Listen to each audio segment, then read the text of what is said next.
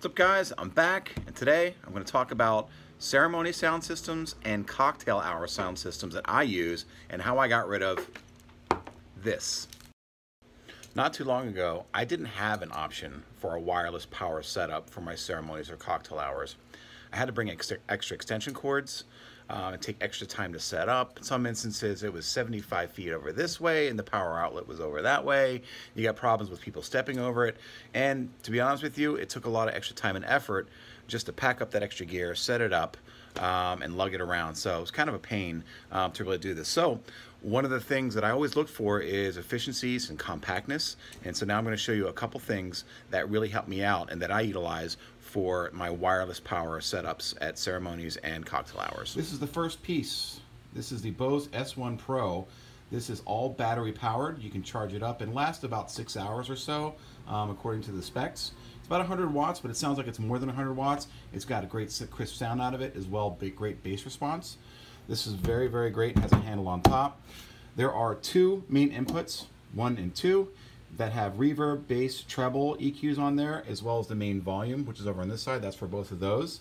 And then a third input, which is auxiliary, or you can utilize Bluetooth, which has just volume only. This takes a standard power cable to charge it up. And then you got your on and off button. This is speaker mountable. So as you can see here on the bottom, this is where you put your speaker. And down here is where the battery is, which you can change out in case it goes bad over time.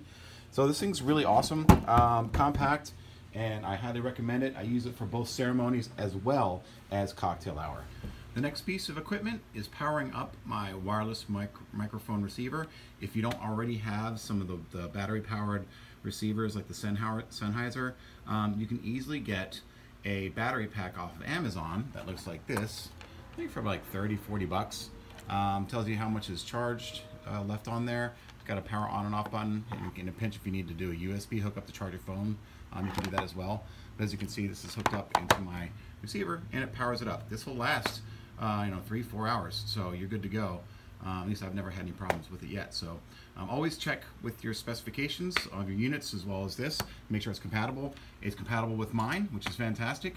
I'll have a link in the video below so you can take a look at the specs of the unit itself and decide if it's right for you. The third piece that I always recommend to have, it has nothing to do with power but more so convenience, is this A2000's audio shelf that you can put onto your speaker stand.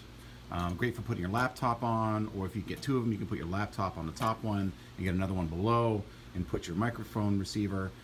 So I'll have a link to this one as well, and I'll show a picture here shortly of what my whole setup looked like right before I started the ceremony. Well, that's it, guys. Pretty straightforward. This setup works for me. It may not work for you, but at least I've shown you a couple things that works for 99% of the situations that I'm in.